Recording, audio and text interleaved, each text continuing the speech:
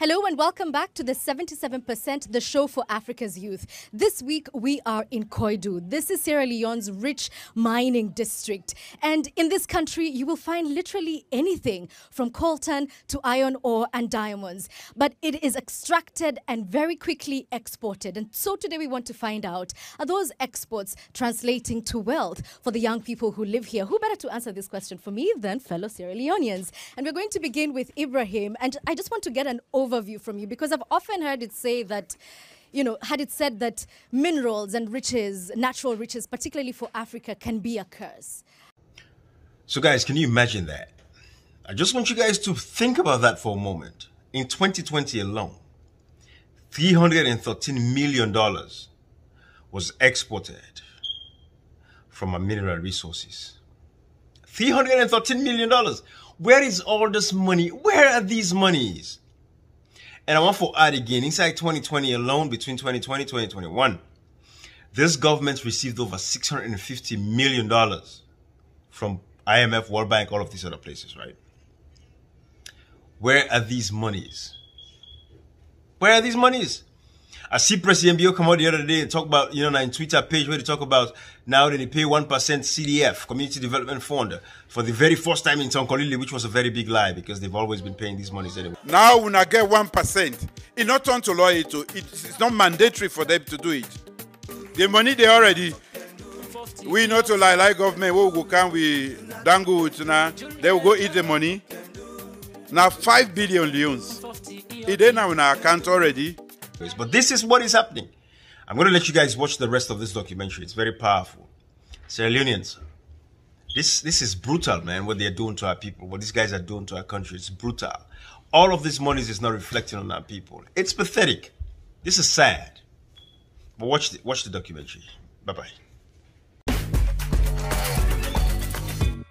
Hello and welcome back to the 77%, the show for Africa's youth. This week we are in Koidu. This is Sierra Leone's rich mining district. And in this country, you will find literally anything from coltan to iron ore and diamonds. But it is extracted and very quickly exported. And so today we want to find out, are those exports translating to wealth for the young people who live here? Who better to answer this question for me than fellow Sierra Leoneans? And we're going to begin with Ibrahim. And I just want to get an overview from you, because I've often heard it say that, had it said that minerals and riches, natural riches, particularly for Africa, can be a curse. What do you think of this? Is it a curse? Well, I think very contrary. Minerals cannot be a curse. Endowments are meant for beneficiation, are meant for development purpose. It all depends on the type of talent people have in a given sovereignty. Let me hear from Aya here. He's a student, but he was also mining and in the mines from a very young age at 14. For my own story, when I was 14 years old, I was going to school. I was around a junior secondary school in Sierra Leone. I was giving this kind of support to my relatives whom I was staying with back then in order for us to see how we can get our livelihood. It was very difficult, it was very challenging, because as a young boy, I had to skip school by then to go to the mines to give support, because that was the only source of livelihood we had.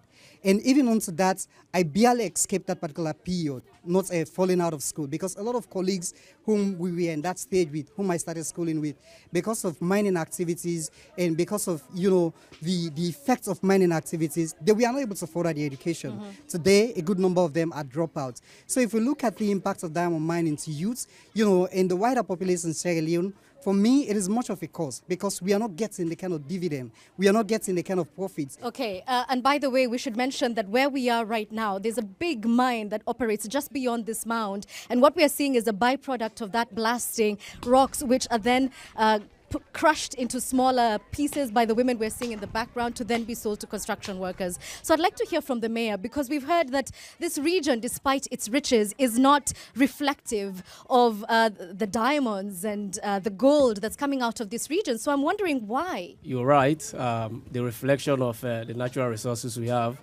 you cannot actually tell whether the diamonds, the golds, and other minerals extracting from Kono, whether actually this is a place where those minerals are.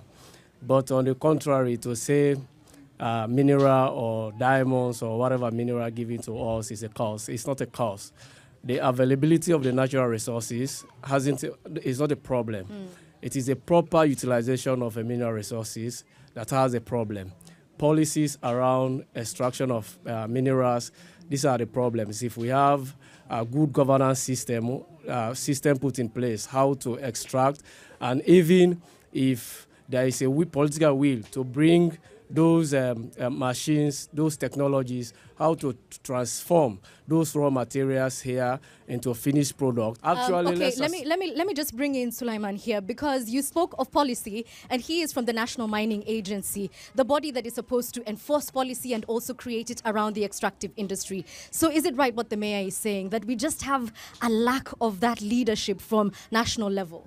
Leadership, I can show you from 2018, that the willingness is there. Now, what the agency is focusing on mainly is to see the communities where these minerals are coming from, they benefit from them. So they've ensured that the communities do sign the community development agreement with the communities, so that at the end of every year, their gross annual revenue, some percentage come back to the community. They have their committees that deals with these funds to ensure that projects are being implemented. Hold on, AI is already disagreeing with you. Ooh. Yes, if we look at what mining companies are getting from Kono District, from the minings that they are doing, and we compare it to the impact in the communities, it is not commensurate.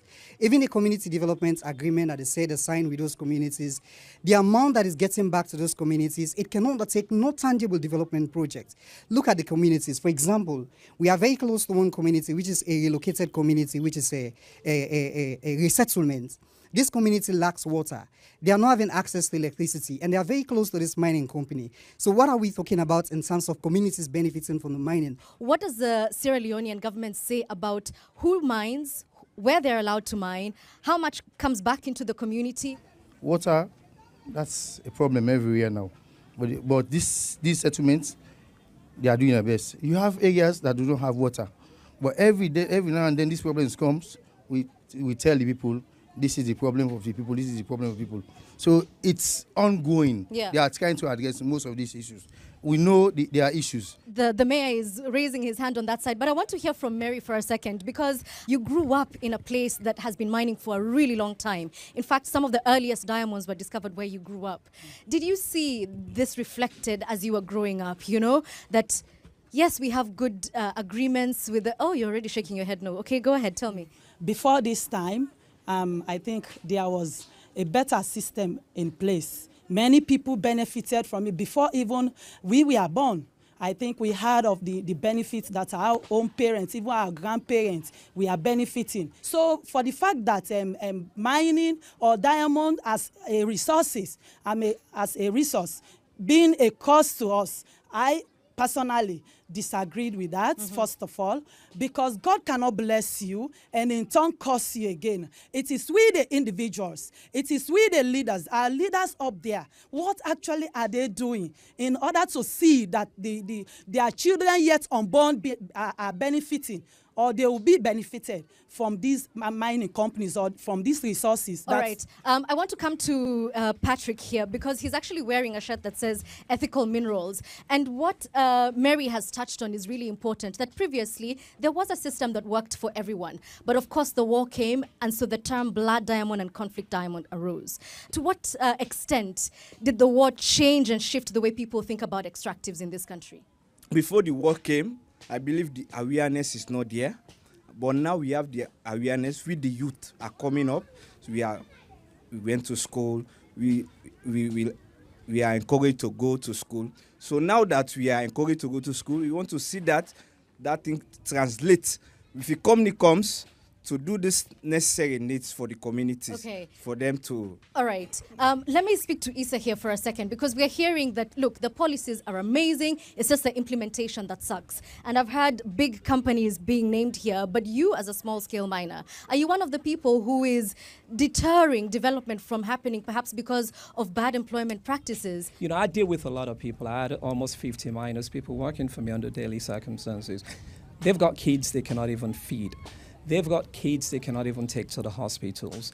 They sleep in houses wherein they're cramped and crowded with no mattresses whatsoever. They sleep on the floors. And but surely, Issa, isn't that because you're not paying them enough? No, we pay them. When I got here, as an example, I'm not sure if I'm supposed to say, we were paying the miners 70 cents per day. I thought that wasn't enough. We pay them $1. And when the diamond comes out, it's theirs. They tell us how much they want for it, and we negotiate. So we're actually supporting them to make sure they can get on the field and work. I want to come back to Aya for a second, because I want to understand, I think for people who don't live or come from places where there are mines, the imagination is that you come in, you mine for 2 days, you get a diamond that's about 50 carat, and then your life is set. But what's the reality? Well, the reality, it is on two spheres. For example, if you're doing artisanal mining previously, like about 2 or 3 decades ago, some people will say, by then I was very young, and maybe I was not even born, 3 decades ago, they'll say like they'll leave their parents or wives at home and say, let me go to the mines and go and take diamond and come. But looking at the trend now, for the past 1 decade now, that has changed eventually. On average, how long would an artisanal miner be at the mines before they're able to extract something meaningful? So there are some people, if you ask them from stories, they'll tell you that I've been mining for the past 3 years and I've not gotten a single diamond. Some people tell you I've been mining for the past 3 years. The diamonds I've gotten from the mines, it is only worth about $50. Okay, let me hear from Benedict here, because he's actually a very busy man. I was joking to him earlier, but he's actually embroiled in 8 lawsuits active against big mining companies because of various reasons. So is what we're hearing from Aya reflective of what you're seeing in your profession, that it's the big mining companies who are raking it big, whereas the communities are basically going with nothing? I cannot specifically speak to these matters because they are subject to judicial proceedings, but I will just reflect on the facts that have been arising out of this debate. Yeah. Communities are calling out and saying we've been oppressed, we've been abused by mining companies, and they are not respecting the laws and policies as articulated by the leadership of this country. But most worrying, it is not the communists' behavior that is worrying to the communities. It's their leadership attitude towards their oppression and suppression and exploitation. That is what worries them. When we consult with them in chamber, this is what they always raise. Mm-hmm. And the problem we have also is that if that is the persistent matter that we take to court, and in the circumstances, the communities are saying, instead our leaders side with us, they are siding with the companies. Let me go to the leader that we have here, the mayor. You knew I was coming for you. That's why you're laughing. So we're hearing that when people come to you and say, hey, these guys are here, they're doing 1, 2, 3 to us, you're really not caring about it. You're more concerned about the investment rather than the welfare of the people in your community. True or false? Well, when you look at the mining policies in this country, one, it is not done at the local level. Our parliament in this country, they formulate those policies at the legislative level.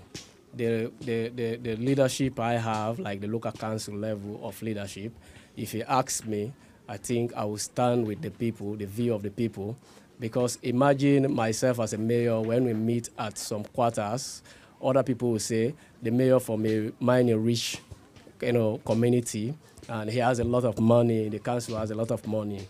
But it will surprise you to know that since I became a mayor in 2018, we've not received $10,000 cash from any mining process in this particular community. But give me a second. Let me come to Sulaiman. How is that possible, given that the act is very, very clear? 1% of proceeds from mining companies should come back to the communities. Well, the percentages are not static. It depends on the company. Now, like in Konodi Street, we have 5 large-scale mining companies, but only 2 are productive now. For every stage, every step you want to take, they have their consultants. They call them, they do environmental social impact assessments to see what and this affects the community. They present them to the company. Quarterly, we have the Natural Minerals Agency board. They come, they do inspection, they see what and what is not going right with the company. They give exactly a picture where they are, and then where they are going to, and then where they are from, and then where they are going to now. Okay, let me hear from Benedict. Yes, I think the point the NMM Sulaiman is pointing out reflects our communities who are fighting against oppression, the attitude of government and political leaders. So the government agents that are supposed to be protecting, supposed to be challenging the companies to deliver to the communities. They are being indicted by our communities that they are colliding and colluding into this oppression. It's a serious issue. It's a security issue. And you look around here. These are the people who own the lands where the diamonds are mined.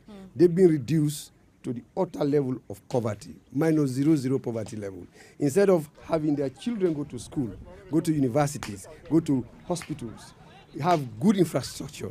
Look at them. The children below 10 years are smashing stones dug from the rubbles of the diamond mining of octogenarian type, one of the best quality diamonds in the world. And they cannot see it. It is not accounted for. No one knows what is taken there every day. Let me ask him. Ask him that question. Let me ask Let him. him declare to the people. Okay. So, because earlier you did say that, to be fair, that percentages are not static. But are you able to track and trace how much is being extracted? Okay, now we are still, enemy has mines compliance officers inside there. They work on 3-shift basis.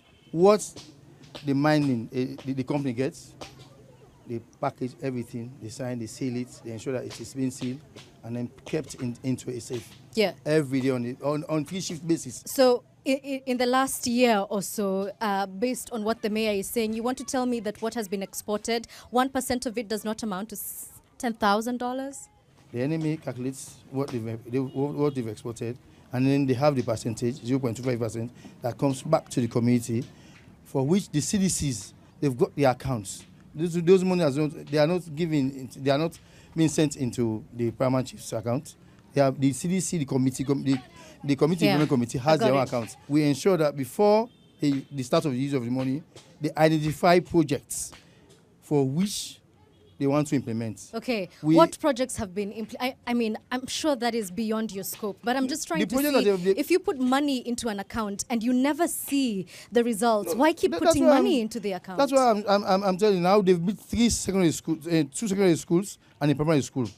And then there are 2 ongoing projects, one a health facility as the Yadu community, and the staff quarter is completed. Yeah, I want to come to Issa here for a second, because you've recently returned from living abroad. Have you seen any dramatic changes since you've been away? I think, to be honest, Sierra Leone is the only place you come back to, you never get lost, because everything remains the same, whether it's in Freetown, it's in Bo. So there has been no changes whatsoever.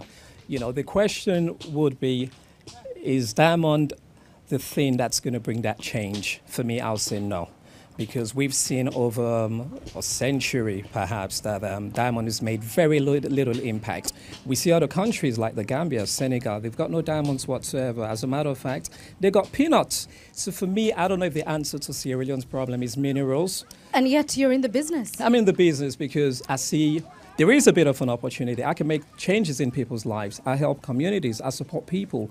I spend money on a daily basis. I employ people, direct employment. As a matter of fact, I've got close contact with people in governance.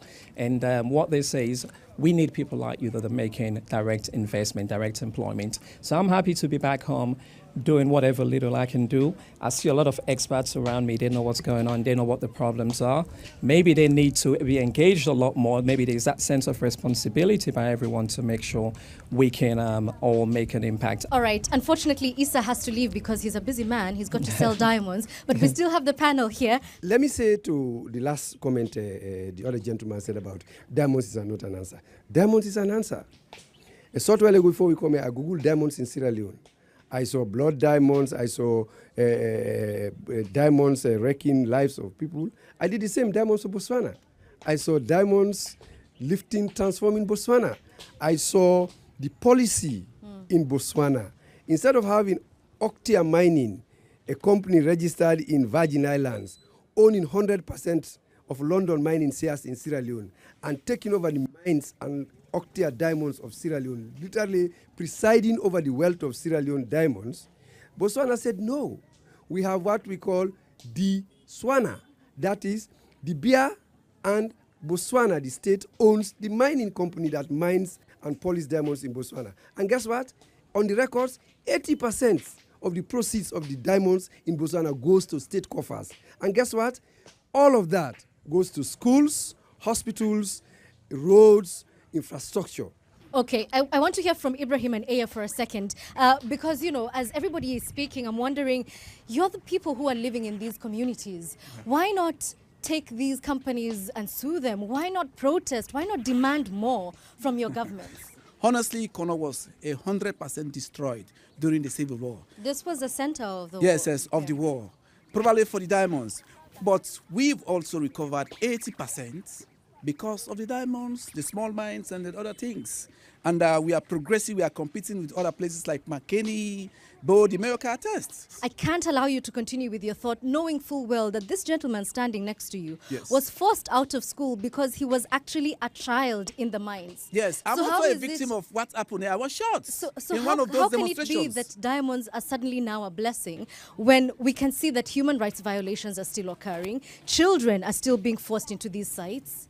Yes, that makes me my work more relevant. In as much as I was nearly killed in one of those demonstrations, the lawyer can attest. I have my testimonies, and it's all over the world. It's in Al Jazeera and other places also. Yeah, you were shot during a demonstration. This kind of situation, do we give up hope? Do we say the diamond should be left untouched? We have to mine the diamonds. Let's move to other factors, because there's direct impact and indirect impact. And Mary, I want to hear back from you. The women in these communities, most of them displaced because their land is used for mining, and then they find themselves internally displaced because they can't afford to buy land. They're not allowed to in some cases. Tell me about that. Really, before this time, women were not allowed to own land. And these land are being regulated by the authorities, chiefs and others. So for the women, as you can see, they are suffering because they cannot have access to lands. And of course, those that are being resettled, they were having backyard gardens in their previous homes. But now, since the resettlement has taken place, those areas that they used to do their backyard garden in order to sustain themselves with their children are no more, in existence. The company never give it to them. And I want to hear from Benedict, how difficult or easy is it to then take some of these companies to court? Because, if I say I used to have 2 plots and now you've given me a half of what I had, what's the procedure? That's why we are in court and we are litigating these matters on a no-win, no-fee basis. I mean, they do not have the legal fees to pay. They cannot afford the cost of lawyers to litigate these matters. And on the contrary, the opposing side, the companies, they have tons of diamonds, they have tons of money unaccounted for. So they can peddle it and hire a battery of lawyers within and outside Sierra Leone and contest these matters. And it is not a hidden secret. It is not rocket science to look at the people in Kono and say, hey, mining companies, you have not lived up to your expectations. So I will be challenging the mayors and the district chairman of Kono to come out and challenge their paramount chief and challenge their stakeholders and say, listen, we cannot be put as scapegoats. We are here presiding over a debris. We are here presiding over poverty, yet in the midst of wealth. And another challenge that comes from mining, of course, you're dealing with ethical minerals, I said earlier. What are some of the implications of these extractive practices, if you can even call them that? Well, I will say the implications, like if this big company that are coming into the community, like now they use this machines they call excavator. They just mine and they leave the holes like that.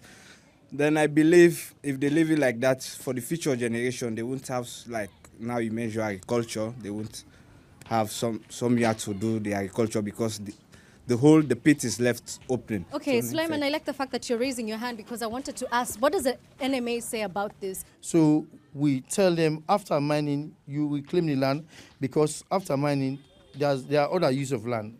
So what you're saying is the companies are compelled or they're supposed to? Anyway. They are supposed They're to. supposed to. All right. My experience is that the NMA and the EPA are literally doing nothing in terms of preservation and protection of the environment. Because if you look at the pits But that are I all do know around, that the Protection Agency, to be fair, they've been trying to plant trees. They're doing their best to recover and reclaim some of them. we are the trees that they are planting. The trees are not growing. The trees that they are planting are not even looking after the trees. For me, most of the institutions that are manning the affairs of the environment, they are just paying lip service to the people. If you go to Nimekoro Chiefdom, we are one of the biggest gold mines located in Kono district. They have polluted the water sources that is there. The communities are suffering at this point in time. The stream that is there has been polluted as a result of the mining operation. Fishes and other living things that are living in those streams along, the places where these mining operations are being carried out, specifically in Nimekoro Chiefdom, all these things are being destroyed. Yeah. So what are they doing in terms of preservation of the environment? So we've had quite a myriad of challenges related to both large-scale and small-scale mining, particularly in this region. And now I want to find out from my panelists, how do we move forward? As the sun sets down, I want to hear what we can do to change the situation because it's persisted for decades. Mary, you have something to say to me? All these issues that we have deliberated on, we have a way forward. How could we? The top management has to change their attitude, especially in the area of these mining companies. We are saying the system, the policies that are already in place should be implemented. We should stop saying them. Let's implement it. And of course, regarding women, we have several structures in place. Even these stone crushers women, we have them as an association. So these structures, if we want to empower them, there are several other ways. Maybe in agriculture, we can bring up agricultural programs, and we subscribe them to that agricultural programs. So empowering women, creating skills for them, and also diversifying sources of income. All right, Ibrahim, any solutions for me? Yes, that 10-20% of all proceeds coming from the mine should go to the women and the children. Okay. For education, for brilliant students, and their community support. Does anybody else have a solution that we haven't heard yet? I think the government, central government, must realize and must understand that it is the future of these children that is being put in jeopardy from the mines. And the government has a singular responsibility. If they want to do it, they can do it next tomorrow, or they can even do it today. The excuses, the structural adjustments, the reliance on foreign donors and even IMF is not necessary if they can really utilize the resources that are coming here. And like I said to the NMA gentleman, we don't know what comes there every day. Even if they say they know, they are not publishing it. So how can we claim the 1% or the 3% that is agreed in the first place? How would you calculate 100% all over what? Right. Nothing. So the government must be transparent, accountable, and development must not be party political issue. Once you are in government, you are government for everybody. Okay, well, at the beginning of this debate, I asked if the riches that are found largely underground in this country present a curse or not to the economy and the people of this region. What I've heard in a resounding way is that no, they're not. It's simply how they're handled or mishandled. I don't know what your viewpoint is, but thank you for watching.